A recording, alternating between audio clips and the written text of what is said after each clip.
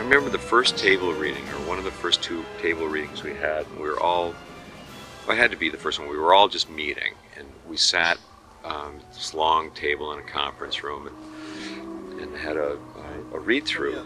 Even before we started, and I don't know if I can call them antics. Maybe it's nervous energy. Maybe it's just my absolute desire or need to make sure that people have a good time, that there's an understanding that things shouldn't be taken so seriously. I certainly don't take myself that seriously too. Fascinating behind the scenes stuff.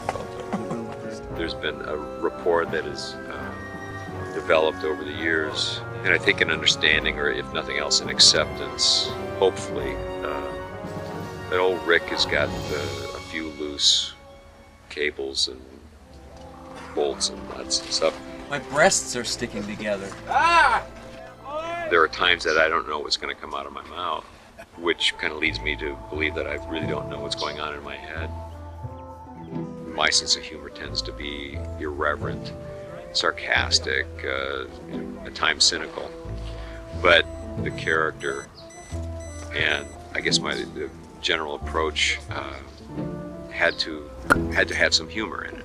There had to be some levity to it. It's worked out. People were pretty happy with what they saw in the pilot of the show, and I've just been playing on that ever since. Well, my fellow cast members, they've had to endure not just my eccentricities, but I guess my appreciation for the absurd, the incongruous, the weird, I guess. I don't know, individually, Amanda is funny in her own right. She's an extremely talented, I think, comedian. She's got a keen wit. She's very perceptive. I mean, she kind of gets it. I mean, she's a very funny woman. Chris Judge is big. I mean, he's aside from physically, he also has one of the biggest hearts, and his laughter is absolutely infectious or obnoxious, depending on where you might be. Chris has grown to appreciate, I think, my sense of the absurd. So I adore him, especially his heart. He's a really wonderful man. Michael Shanks.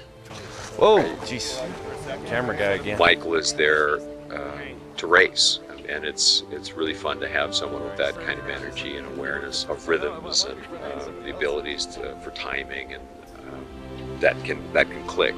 And Michael's also not afraid to try it and to try virtually anything or work things out.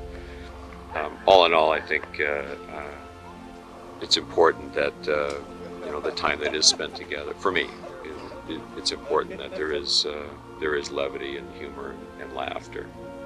Just that we were there.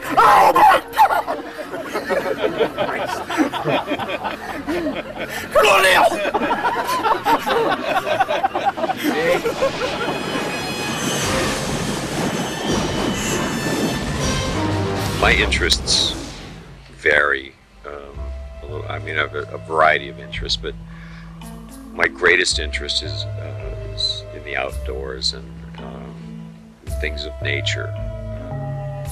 I get involved in a couple of projects in the last 5 years or so.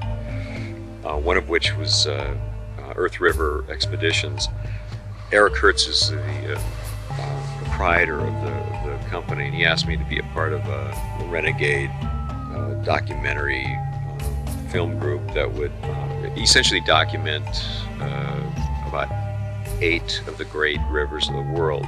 The one that I think that looms right now as the most profound experience has been the Upper Yangtze, the trek to China and into Tibet.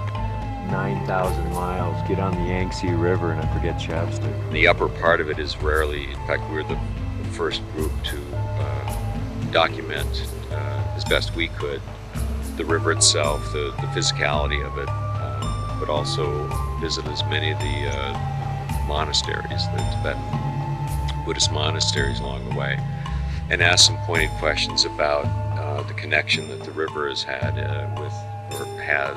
with Buddhism. It was one of those experiences that was that I've described as being a consciousness-altering experience, because I still, to this day, don't have really clear understanding of the tenets of Tibetan Buddhism. But my experience in just meeting the people, the monks, I speak in terms of it being such a kind of almost a revelation to me. And part of that has allowed me to look at the flip side of it, because in meeting these people, there is that realization that, we are, for the most part, the first white human beings these folks have ever seen. No one speaks English, or very few speak English in where we were. So our mode of communication became through the eyes initially. We all seem to be staring at one another. And then through physicalization of some kind, and with tone of voice, or with nods of understanding, or nods of misunderstanding. And I have to say that the thing that made it so comfortable were the Tibetan people, the people themselves, who in general are the warmest, most beautiful physical human beings I've ever seen. We got down to absolute basics, the basics of a handshake, embrace. These are things that ways of communication that that we relied on.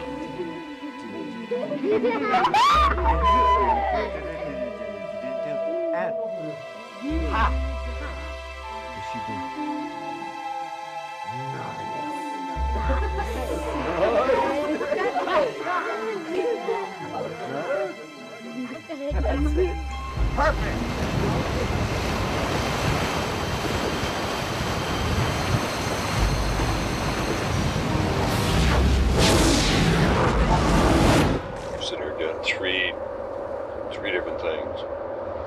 Chatting with a camera, driving down Pacific Coast Highway, and eating a Subway sandwich, and also trying to explain the intricacies of the Challengers Club. And when I entered into its energy, it was literally a parking lot and essentially a gymnasium. Before all this was playground. Yeah. And then this was the main entrance right here. This is the old. This is the old side. We used to have everything in here. And there was a chain link fence that got erected around it. I think that was one of the first things that needed to be put in place, because it's in a part of town that was frequented by crack dealers and gang members. I mean, it was really a bit of the cliche inner city type environment.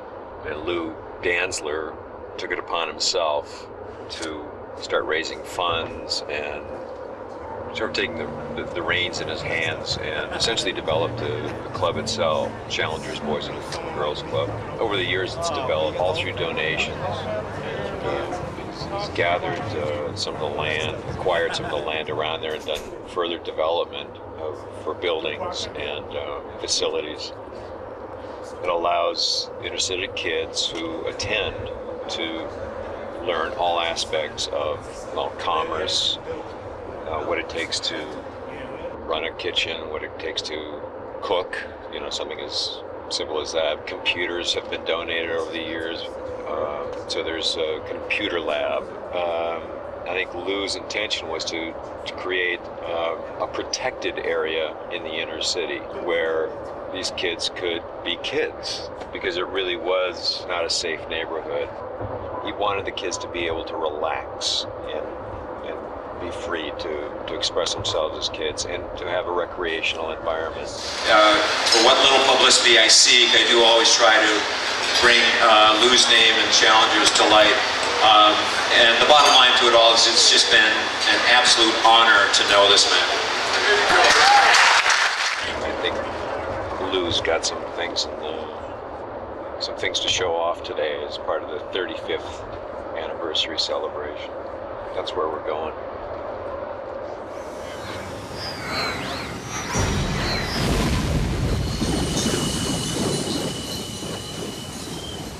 I've had fans who have been loyal to my career my entire life. I mean, I don't quite understand the attraction, and that's not meant to be falsely self-deprecating in any way. I truly, because I know that I've been lucky and extremely fortunate. The fact is, I do know pragmatically that I've made the most out of a limited amount of talent. I've done as much as I can. If for some reason people have been attracted to it or willing to put up with it or tolerate it or be supportive. And the experience in general has been, just as a blanket statement, has been quite spectacular.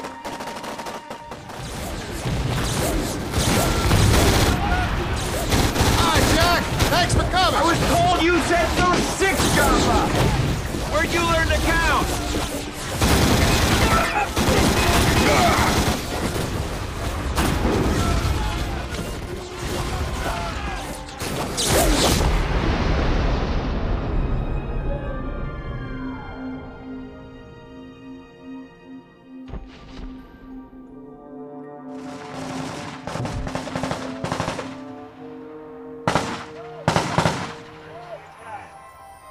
Awesome! Perfect! And that's a day in the life.